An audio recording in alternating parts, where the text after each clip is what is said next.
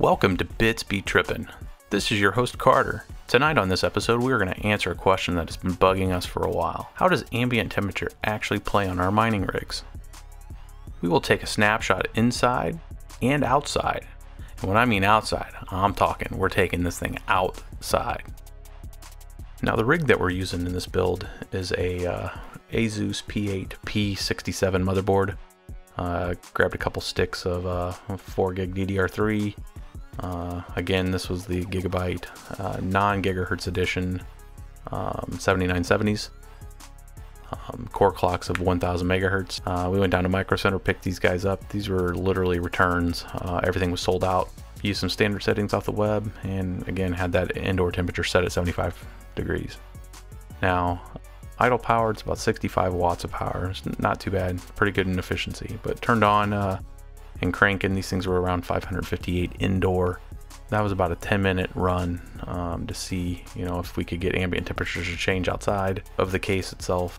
And after these things been running a while, we went ahead and pulled out the old magic wand and see what kind of temperatures we were getting off the top of these cards. The inside card were right around 160 degrees surface temperature and outside around 140. This is another run for about 7 minutes. And you can see from the hash rate around 85 Celsius on the inside and 67, 68 Celsius on the outside. Actually not too bad. Really good cooling on these cards. Obviously the settings set up to 100%. This isn't optimized, only getting around 580 hash a piece. Optimize these things around 700 a piece, around 1400 in this box alone. Now the main reason why we wanted to do this, we wanted to take this rig outside. We wanted to see the ambient temperature set around 27 degrees and see, without doing anything else but letting it set outside with that ambient temperature, would it make a huge difference? The surface temperature, of this case got down to about 14 degrees. I was kind of worried about it frosting up. The relative humidity was pretty low, so I wasn't too worried about it sweating or anything. But we took a lot of different readings on the outside of it, and I wanted to make sure we got that in the video, both on the outside card running for about 6-7 minutes. Got up to right around 50 degrees on the surface temperature. Inside card around 60-70 degrees surface touch temperature, and really on the back side was setting at a cool 80 degrees. Mind you, inside this thing with 75 ambient was setting right around 160 to 170 degrees surface temperature.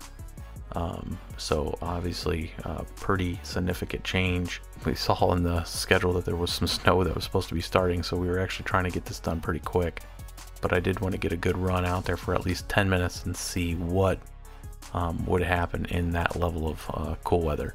Some interesting findings. Card had to use a lot less energy.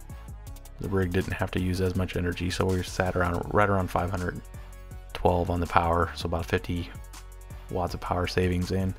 As you can see here, for a little bit, we're setting at a cool, 34 Celsius to 40, 41, 42 Celsius. It sat for about 10 minutes. We're bringing our stuff in before we fry it. It is literally snowing outside. So what we're going to go ahead and do is post this stuff up on below the video.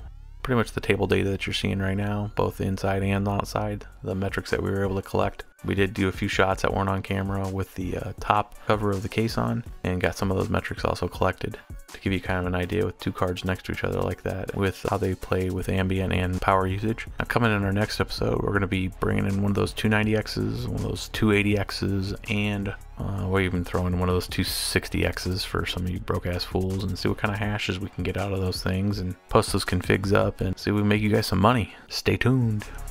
The bits be trippin'. The bits be trippin'. The bits be trippin'.